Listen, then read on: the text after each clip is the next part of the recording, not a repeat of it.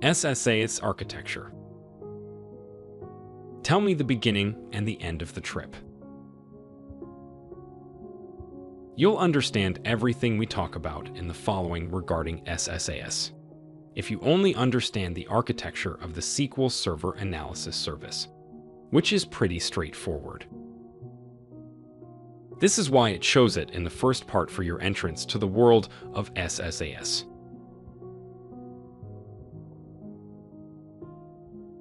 The architecture tells you where the starting point is, what is done during the journey, and which tools we take advantage of to reach the final desired destination for us, technically, and the customer in terms of requirements. As you can see, this architecture is made up of 4 parts.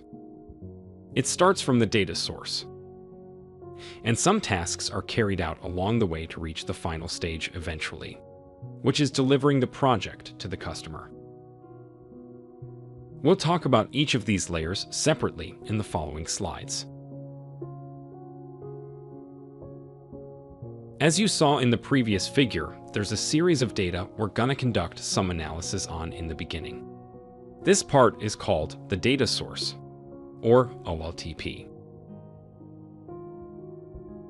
These data might be in various formats, such as Excel, Access, SQL Server, Oracle, and so on, and may be scattered. So, in the beginning, the data must be cleaned using specialized ETL tools, such as the SSAS tool, another commercial intelligence service from Microsoft similar to the SSAS tool, and put in a data warehouse, or DDO. The data collected from other sources must be analyzed, so these data will be put in an analytical database. This type of database is called an OLAP cube.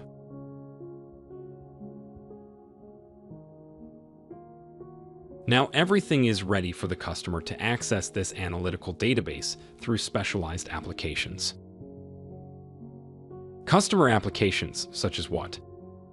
Such as Power BI connects to our analytical database, which is the cube created in the previous step.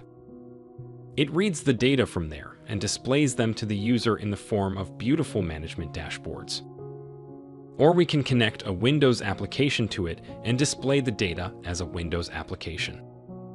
Or we can display the output as a web application, mobile application, or anything the customer has asked for.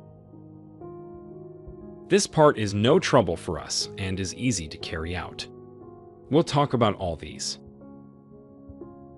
Don't worry and move forward step by step with me until the end of the training. Are that okay, friends?